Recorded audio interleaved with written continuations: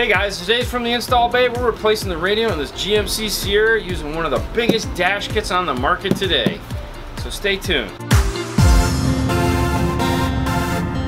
So the 2000 GMC and Chevy pickup trucks were a really popular pickup truck. The only problem was it had a silly DIN-and-a-half radio in the dash. Metro has come out with the new double DIN dash kit for it so that you can semi-easily replace your radio and put a double DIN in the dash. Let's get to it. So to remove the radio, the first thing you want to do is put the key in the ignition, put your gear shifter all the way to the lowest position, and tilt the steering wheel, if possible, all the way down.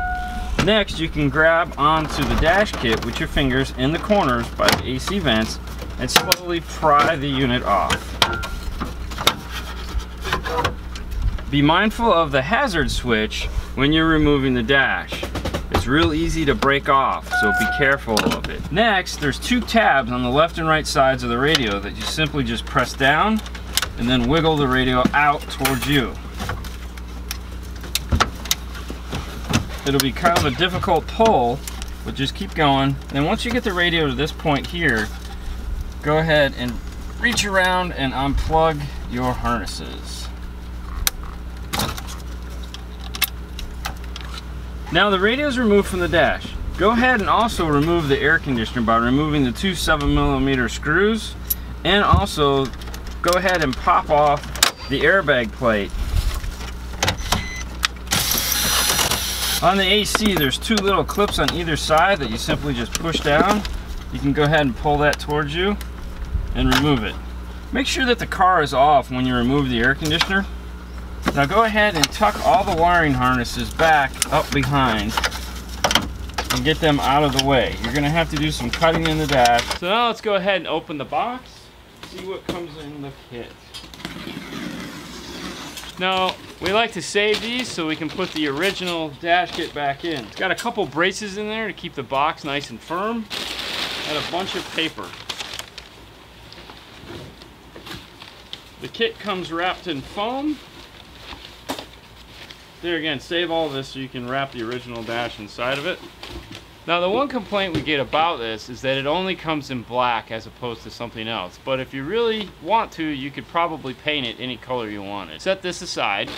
This is what we're looking for here. Instructions. Alright, let's set this kit box forward. Now in the box it comes with new brackets for the side of the radio. There should be a left and a right. The instructions, and a bag of metal clip to allow you to snap the dash bezel back on. So when looking at the instructions, they don't give you a diagram or anything like that. They simply say, like we've done, unsnap the dash bezel, remove the radio, and then it says cut and remove the radio rear support shelf from the dash cavity. Let's go ahead and take a look at what they're talking about there. So this area right here is what they're talking about. They want you to go ahead and remove this shelf here so that you have room for the dash kit. So for that, we like to use this type of saw here. It makes it pretty quick.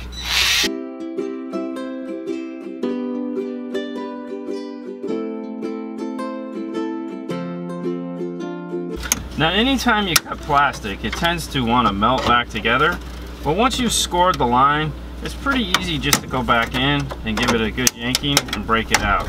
Just be careful not to break anything that you don't want broken.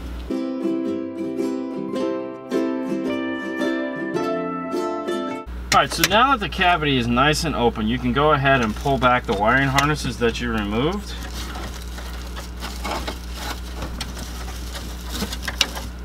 And speaking of wiring harnesses, let's go over to the bench and take a look at the wiring harness you'll need to do this. For this install, you're going to need an 1858 wiring harness.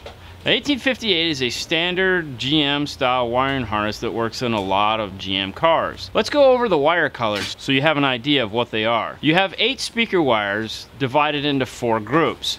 A solid and a stripe. The solid is going to be positive, the stripe is going to be negative. The white is the driver's front. The gray pair is the passenger front. The purple pair is the passenger rear, and the green pair is the driver's rear. Flipping it over, we have a yellow, which is memory, a red, which is accessory power, blue is power antenna and or amp turn on. You have orange with a white stripe, and orange, which are going to be your dash illumination, as well as black being ground. Now what we want to do is go ahead and attach this to our aftermarket radio's wiring harness.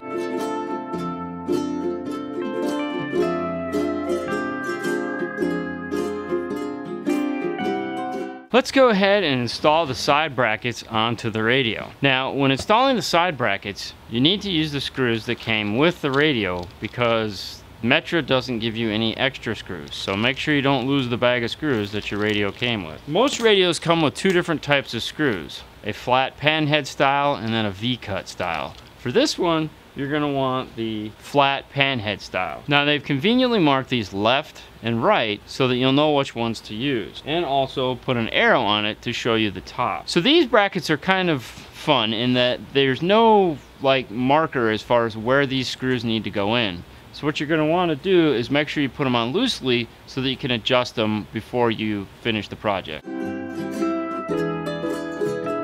Now once you get these on, the easiest thing to do is take these over to the truck, snap this in place, and put the bezel over it before all the wiring's behind it, and also before you put any clips on the kit. This will allow you to test fit it multiple times without having to clip and unclip it.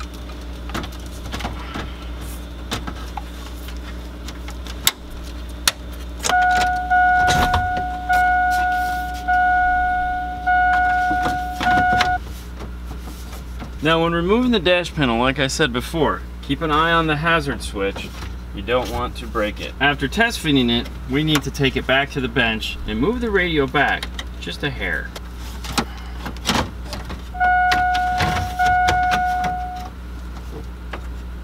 Apparently it needs to go back a little bit more.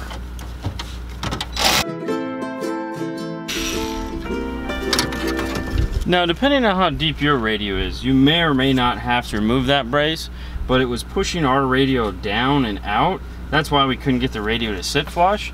If you have a shorter chassis radio, you may not have to remove that.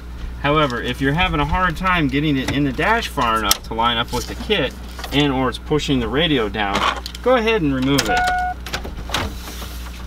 Alright, so now our radio is sitting pretty flush with the dash. We can go ahead and remove this for the last time and take both these pieces over to the bench. Alright, let's go ahead and plug in the harness and plug in the antenna adapter. We're going to wait to plug in the AC until we get everything in the dash. That way we can move things around from behind if we need to.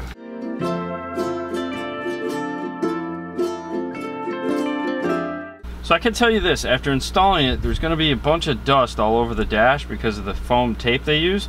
So you're going to want to make sure you vacuum that up. Now once you get to this point, you're going to want to go ahead and turn it on and test to make sure everything works before you put the bezel. What's the weather like today?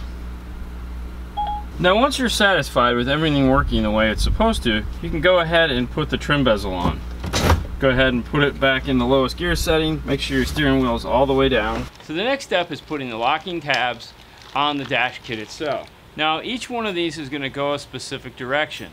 These are kind of T-shaped, and you want to make sure you slide these on nice and firmly. It helps to use some form of a pair of pliers to really work them down in there.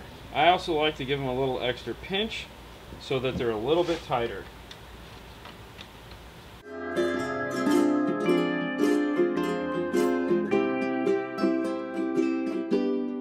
Alright, so now this is ready to go into the car.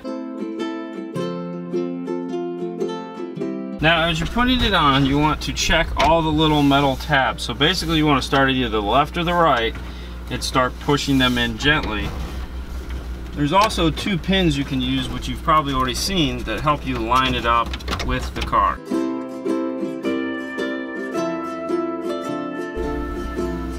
Now once you've got this snapped on, you're basically done. So in a pickup, there's basically two choices as far as mounting your Bluetooth mic that work really well. One up here above the mirror, making sure that it clears your visor, and two over here, making sure that it also clears the visor. Either one of these locations works really well. So if you'd like to do this to your truck, check out the Metra DP3002B dash kit. All right guys, we hope you enjoyed this. Fernando. Thank you for watching. You guys can find us on Facebook, here in YouTube, and of course Instagram, also Twitter. There you go.